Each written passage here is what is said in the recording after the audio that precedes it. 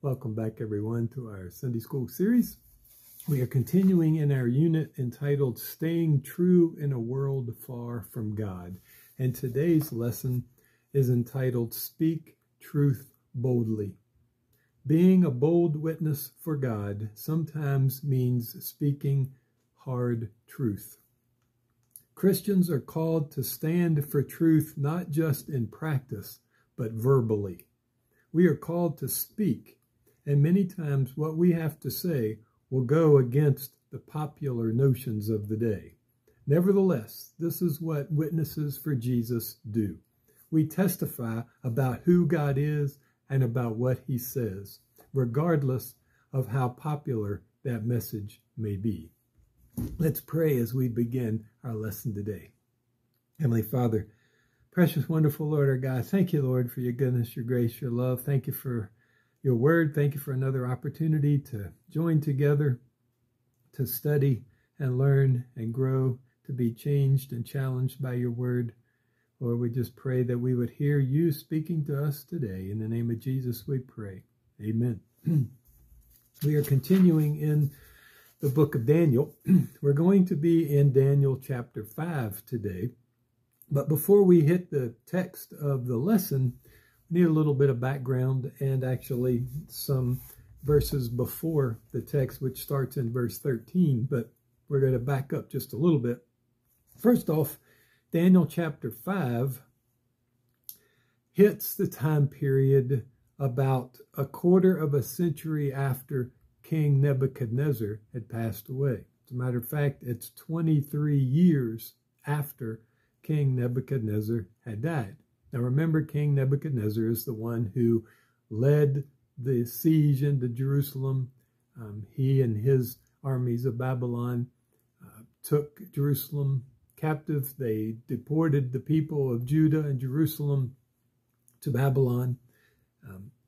And then, of course, he had men trained. Remember Daniel and also Hananiah, Mishael, and Azariah. Remember Shadrach, Meshach, and Abednego. He had them trained for his service and found them to be wiser than any of the others. And so that was over 23 years ago when we hit chapter 5. Now, following his death, his son Evil-Merodach, also known as Amel-Marduk, which means servant of Marduk, that's the one of the false gods of the Babylonians, his son ruled the kingdom for 2 years until he was assassinated. Then a few relatives and descendants of Nebuchadnezzar reigned for short periods. Then a man named Nabonidus reigned as part of a conspiracy that overthrew the last of Nebuchadnezzar's descendants, and he assumed the throne in 556 BC. He reigned for 17 years until Babylon was captured by the Medes under Cyrus the Persian. Well, King Nebuchadnezzar, I have trouble saying that one, he worshipped the moon god of the Babylonians, and he was the king of, while the rest of the Babylonians worshipped Marduk, the king of the gods of Babylon. Nebuchadnezzar appointed his firstborn son Belshazzar as a co-regent. So he was a co-king at the time. Belshazzar was a wicked and morally depraved ruler. Now, depending on one's translation, you may see that it calls Belshazzar the son of Nebuchadnezzar. Well, in the scriptures and in their culture, a lot of times you were called a son when you were a descendant, not necessarily a first son or a first line son. They also referred to their father, which could be ancestor, even if it wasn't a direct father. So just to clarify that, Belshazzar was not the direct son of Nebuchadnezzar, but Nebuchadnezzar was his father, meaning ancestor, possibly grandfather in this case, to be specific. But this almost 70 years after Daniel was taken into captivity And about 30 years after the last event of chapter 4 is where we pick up the account in chapter 5. So just so we know where we are. Now, we're going, like I said, we're going to cover the first 12 verses of Daniel chapter 5 before we get into the actual text of the lesson, just to get some background and to see where we are. Now, it starts out with King Belshazzar, which we just identified as that wicked king of Babylon. And so Daniel chapter 5, verse 1, King Belshazzar gave a great banquet for 1,000 of his nobles and drank wine with them. While Belshazzar was drinking his wine, he gave orders to bring in the gold and silver goblets that Nebuchadnezzar, his father, or ancestor, had taken from the temple in Jerusalem, so that the king and his nobles, his wives, and his concubines might drink from them. So they brought in the gold goblets that had been taken from the temple of God in Jerusalem, and the king and his nobles, his wives, and his concubines drank from them. As they drank the wine, they praised the gods of gold and silver, of bronze, iron, wood, and stone. Suddenly, the fingers of a human hand appeared and wrote on the plaster of the wall near the lampstand in the royal palace. The king watched the hand as it wrote. His face turned pale, and he was so frightened that his legs became weak and his knees were knocking. The king summoned the enchanters, astrologers, and diviners. Then he said to these wise men of Babylon, "Whoever reads this writing and tells me what it means will be clothed in purple, will be clothed in purple and have a gold chain placed around his neck, and he will be made the third highest ruler in the kingdom." Then all the king's wise men came in, but they could not read the writing or tell the king what it meant. So King Belshazzar became even more terrified, and his face grew more pale. His nobles were baffled. The queen, or in this case could possibly be the queen mother, the queen, hearing the voices of the king and his nobles, came into the banquet hall. "May the king live forever," she said. "Don't be alarmed. Don't look so pale. There is a man in your kingdom who has the spirit of the holy gods in him.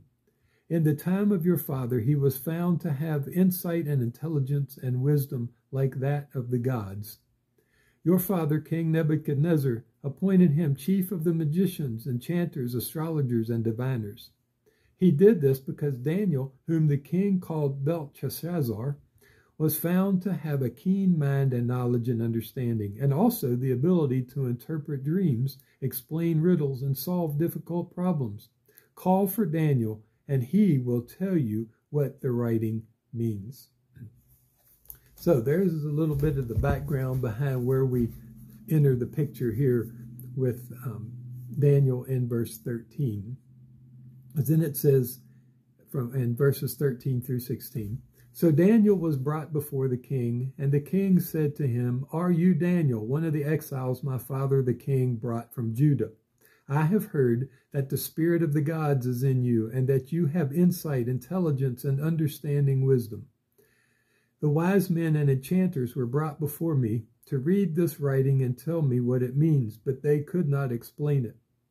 Now I have heard that you are able to give interpretations and to solve difficult problems. If you can read this writing and tell me what it means, you will be clothed in purple and have a gold chain placed around your neck, and you will be made the third highest ruler in the kingdom." So, King Belshazzar has Daniel brought in at the suggestion of his queen, or his mother in this case. And he says again, "My father the king," referring to Nebuchadnezzar, again meaning probably ancestor more than just specific father. Then, not being personally acquainted with Daniel, King Belshazzar stated what he had heard about Daniel. Quite a reputation. He attributed great skills to Daniel, insight, which meant illumination from the gods, in their case thinking more than one god. But in this case, he had illumination from the one true God.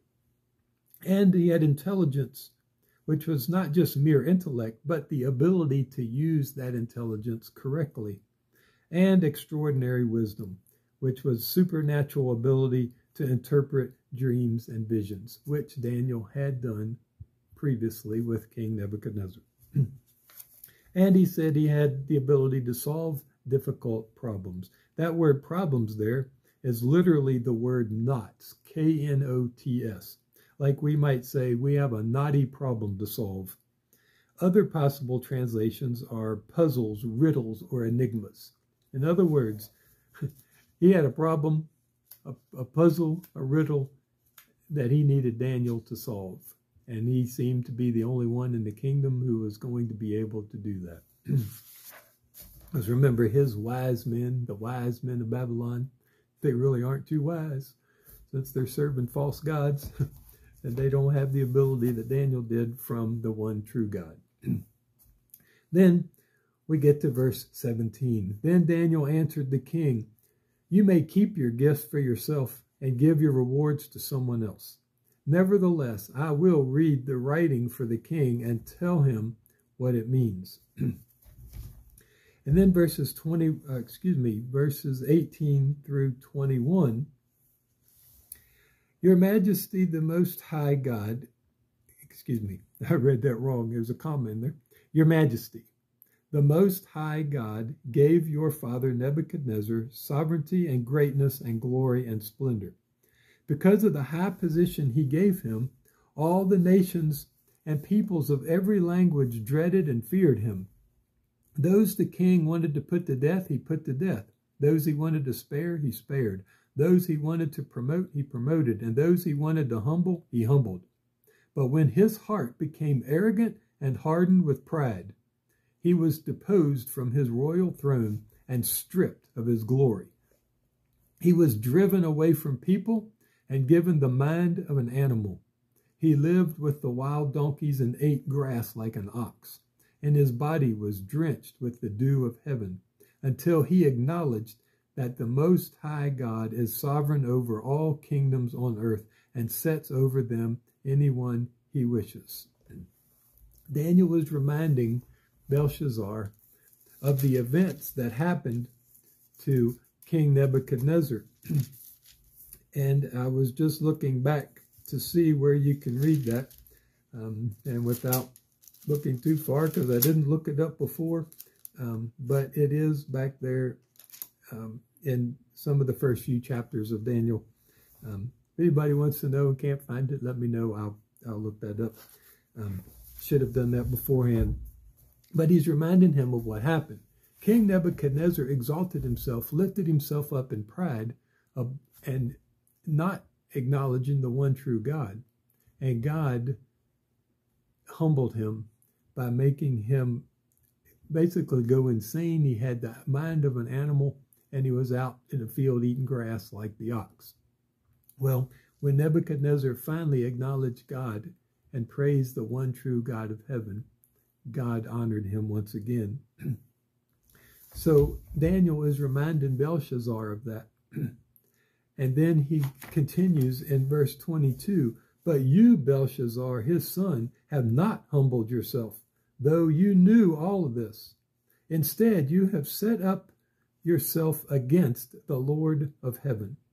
You had the goblets from his temple brought to you, and you and your nobles, your wives, and your concubines drank wine from them.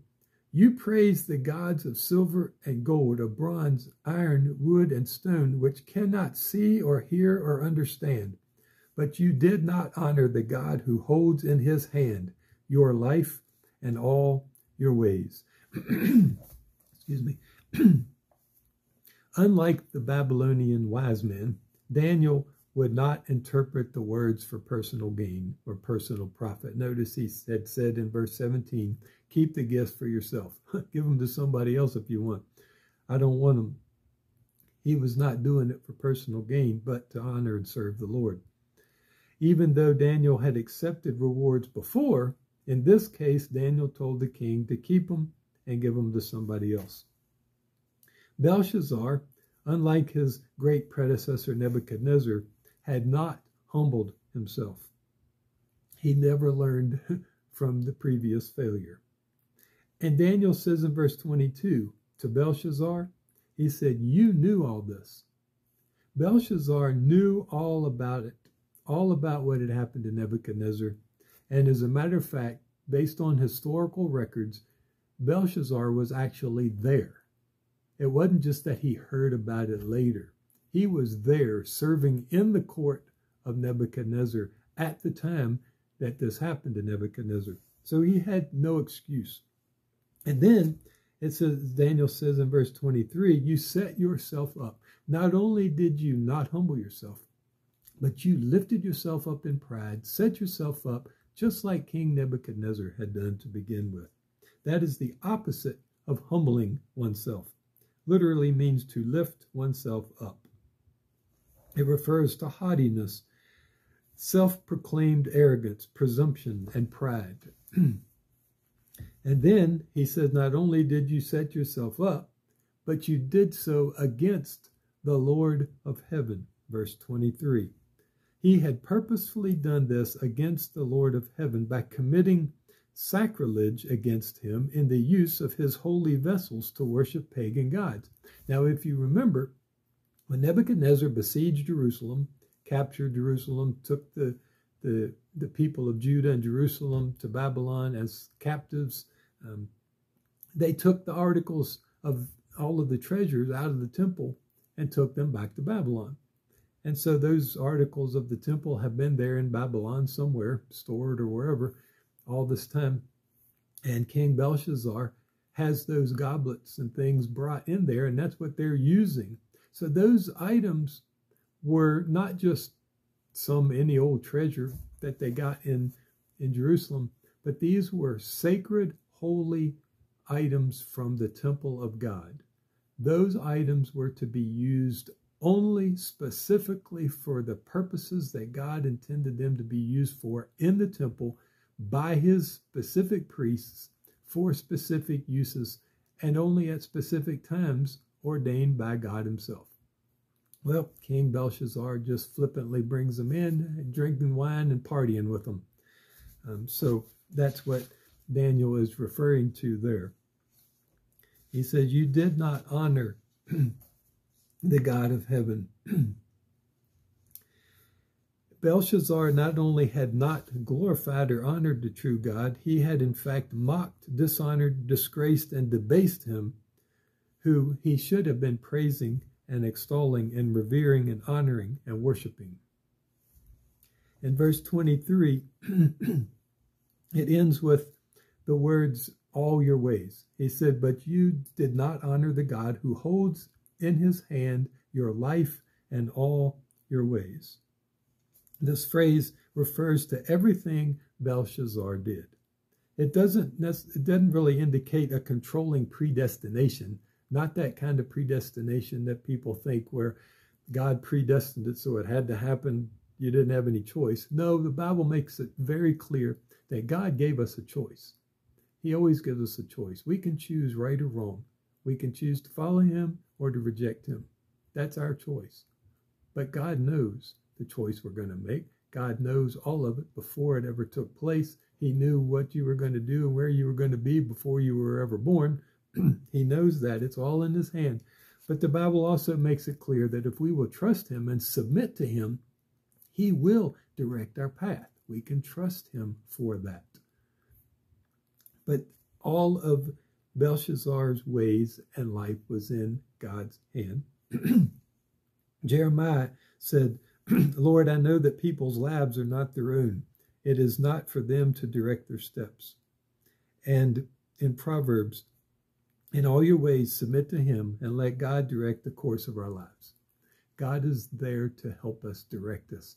And all that we are and all that we have is in his hand. And the Bible also tells us, as a matter of fact, that the heart of the king is in the hand of God. Every king, God, as we looked at in a couple of chapters ago in Daniel, every king God deposes or raises up. He can build them up or he can get rid of them. He is in total control. And Daniel was reminding Belshazzar of that. He should have been praising the one who was in control, but he mocked him and and dishonored him. And then, continuing in our last section, verses 24 through 28. Therefore, he sent the hand that wrote the inscription. So God sent that hand to write this inscription as a message to Belshazzar. Continuing in verse 25. This is the inscription that was written. Mene, mene, tekel, parsin. Here is what these words mean. Mene, God has numbered the days of your reign and brought it to an end. Tekel, you have been weighed on the scales and found wanting. And Peres, your kingdom is divided and given to the Medes and Persians. Now, I'm not sure if I'm pronouncing those words correctly, but I think I'm probably getting pretty close. But here's the first word of that message, mene. It's a form of the word to number, in the sense of fixing a limit to, like we might say that someone's days are numbered. Daniel informed Belshazzar that the days of his reign were numbered and that the days had actually run out. God had brought it to an end. As a matter of fact, if you read ahead in the story, in verse 30, it says, that very night, Belshazzar, king of the Babylonians, was slain, and Darius the Mede took over the kingdom at the age of 62, which is part of the rest of the translation here as we get to it. But that very night, this prophecy was fulfilled that Daniel's interpreting from this writing on the wall. So God was bringing his reign to an end. And of course, it's repeated twice, mene, mene, so possibly to give a little more emphasis to the fact. Okay? And then the next word is tekel, T-E-K-E-L, which literally means to weigh or to assess. Daniel informed Belshazzar that you have been weighed on the scales and found wanting. On God's scale, Belshazzar did not measure up. When you looked at the standards of God on one side of the scale and Belshazzar on the other, there was no comparison. He didn't measure up, didn't even come close. And then the last word, Peres. In Daniel's interpretation of the writing, the last word given as Peres, while the inscription is parsin. Parsin is the plural form of Peres. It means to break or to divide. Daniel informed Belshazzar, your kingdom is divided or broken up. But there's a double meaning to the word Peres. The term also is used as a name for the Persians. Thus, Daniel continued to inform Belshazzar that his empire had been given to the Medes and the Persians. And as we just read in verse 30, excuse me, that very night, the king of the Medes, Darius, came in and conquered. All this was prophesied by the prophets of God earlier in Isaiah chapter 13 and chapter 21, and Jeremiah in chapter 51, with Jeremiah even prophesying that Nebuchadnezzar's line would end with his grandson. That's Jeremiah 27, 5 through 7. So all of those prophecies were fulfilled right here that very night when the fulfillment of this message on the wall came to be. Point here is this as we sum up.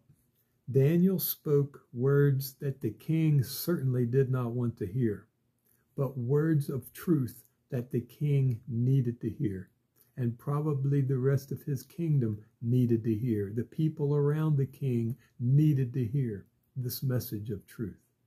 You and I, as Christians, as followers of Jesus Christ, we have a message that the world desperately needs to hear. No, they don't always want to hear it.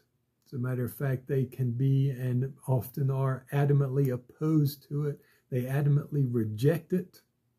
And they will oppose us and reject us as well because of the message. They may even abuse or persecute or put us to death. That's going on in the world all around us today. And it could happen anytime here. but the world does not want to hear the truth, but they need to hear it. Let's keep on proclaiming and sharing the truth in love so that they can be saved and go to heaven. Let's pray. Heavenly Father, precious Lord our God, thank you so much, Lord, for your word of truth. Thank you, Lord, for the understanding that you give to us through your Holy Spirit. Lord, help us to take a stand on the truth. Help us to speak the truth. Help us to share the truth. Excuse me. Lord, help us to continue to speak and to share no matter what opposition that we may face. Lord, help us to share that truth in love so that others can come to know you and be saved. Lord, we thank you and praise you in the name of our Lord Jesus. Amen. God bless you, and I will see you next time.